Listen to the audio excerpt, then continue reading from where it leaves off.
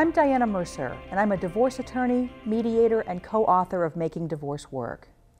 Everyone is going to have something to say about your divorce. Many people will be sensitive and supportive, and they'll stick by you and not take sides. But you need to be ready for two kinds of troublemakers: folks who mean well and who aren't helpful, and the haters. The first category is people who mean well but who are not helpful. Maybe they take your side no matter how crazy. You were totally justified in throwing all of her stuff out of the second-story window. Or maybe they got their legal education from TV commercials or soap operas. You know what? At least they mean well and they're trying to be helpful. The haters are the folks you really need to be ready for. These are the people in your life who think that people who get divorced are failures or weak, immoral, quitters, or worse. Don't buy into their judgmental pronouncements, because anyone who tells you it is too easy to get divorced has never been divorced. Know in your heart that the haters' pronouncements don't apply to you. You've thought about this carefully and you've tried your best to make your marriage work. The haters don't get this. But making you feel bad and passing judgment on your life is their drama, not yours. So how do you respond to the well-intentioned and to the haters? Rather than justifying your divorce to the haters who have their own agendas, you're going to walk your talk by taking personal responsibility. If you've done something to feel guilty about, you're going to apologize. If you've done something wrong, you're going to make it right.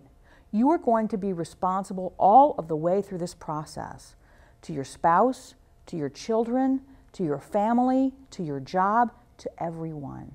You are going to handle this in the best way possible, and you're going to take the high road. When people in your life don't support you, don't take it personally. It may just be their own drama at work. Consider the following 3 examples.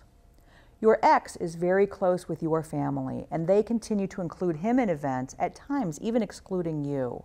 Are they trying to manipulate you into changing your mind or punish you for getting divorced? Or your best friend is in an unhappy marriage. When you tell her that your husband left and that you're getting divorced, she stops talking to you.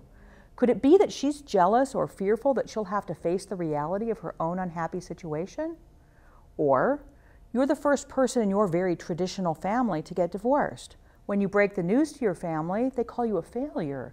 They threaten to have your children taken away, and they put you on the prayer list at church. Are they worried that they somehow let you down and that's why you're getting divorced? Or are they angry because it reflects badly on them? Can you see that these people are basing their behavior toward you on their issues and not yours? When you can take yourself out of the equation, you can get some perspective and see how counterproductive this kind of behavior is. One way to avoid theatrics and to maintain your sanity during your divorce is to keep what's happening in your divorce to yourself.